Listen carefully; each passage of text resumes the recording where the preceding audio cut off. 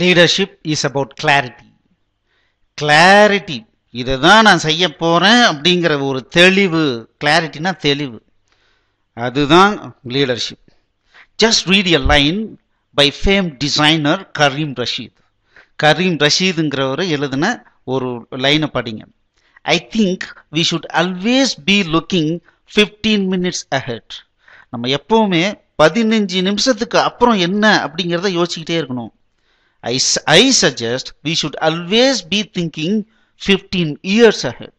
நம்ம எப்பவுமே 15 வருஷத்துக்கு அப்புறம் எப்படி இருக்கணும்ன்றத சிந்திச்சுக்கிட்டே இருக்கணும்.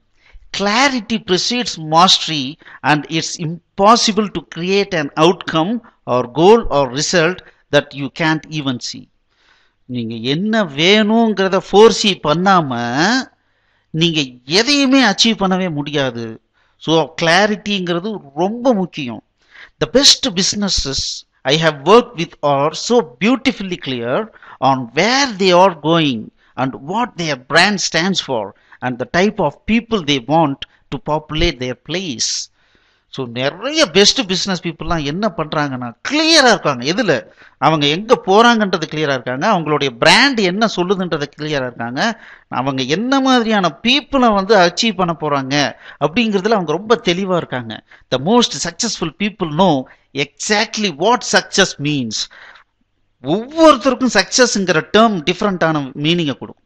ஒருத்தருக்கு கிரிக்கெட்டில் 100 ரன் என்னைக்காவது ஒரு நாள் அடிச்சிட்டாவே அவர் சக்ஸஸ், அவ்வளோதான்.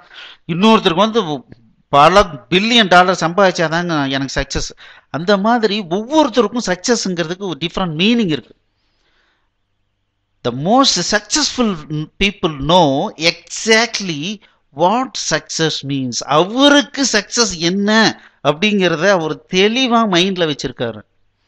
Success means to them and what there mountains look like. அதை அச்சீவ் பண்ணுறதுக்கு என்ன பண்ணணும், எவ்வளோ உயரம் அந்த மலை நம்ம அச்சீவ் பண்ணுறதுக்கு என்ன எப்படிலாம் போகணுங்கிறத அவங்க கிளியராக இருக்காங்க. And each day step by step they steadily near that once for destination. ரொம்ப நாளைக்கு முன்னால் அது பார்த்தீங்கன்னா ரொம்ப தூரத்தில் இருந்ததை கொஞ்சம் கொஞ்சமாக ஸ்டெடியாக அப்படியே நடந்து போய் அதை ரீச் பண்ணுறாங்க. யூ கேன் டூ, நீங்களும் அதை பண்ண முடியும்.